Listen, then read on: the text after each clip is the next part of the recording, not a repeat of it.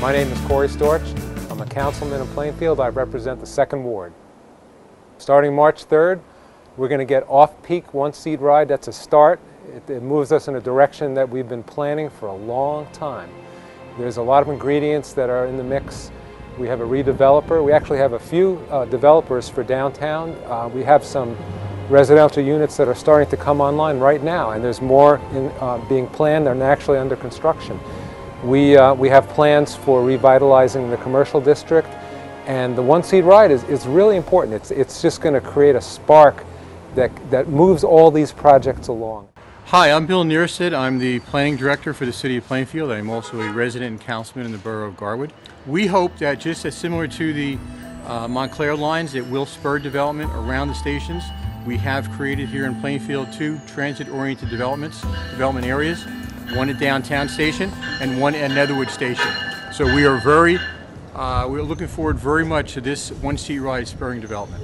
You know, there's a number of urban centers in New Jersey and actually around the country where you see a transit-oriented area where development has taken place. There's a lot of benefit to property owners. Oh, absolutely. I mean, certainly property values, because people will be more likely to move here if they can commute into the city. Exactly. It's more convenient for them.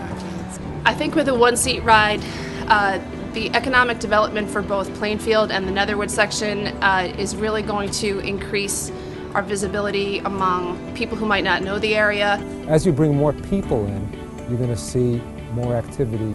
I mean, I've lived here for 35 years, and I think when I first moved here, there was a little bit of culture and art where, you know, personally, I would love to come downtown, have a good dinner, hear some jazz, and I've been waiting for that. And one city that comes to mind as something for us to look to is Jersey City. Now, granted, we don't have waterfront facing Manhattan, so you know, I'm not saying that there's a direct comparison, but Jersey City has a lot of transit. It has a lot of rail service. It has ferry service. All of those things create traffic. They also create jobs. I'm very happy to have this first phase of the Raritan Valley Line rail corridor one-seat ride to New York implemented. I'm very happy for it, but I just can't wait for phases 2, 3, and 4, where they will implement the one-seat ride during the off-peak hours on nights, and then on weekends, and then on peak hours to be implemented. I look forward to that very much. I think it's very important. I hope it works. I hope they implement it full time. Get on board and let's make this work.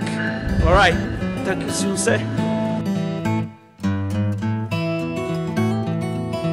On March 3rd, I'm asking all of the residents of the city of Plainfield to join me.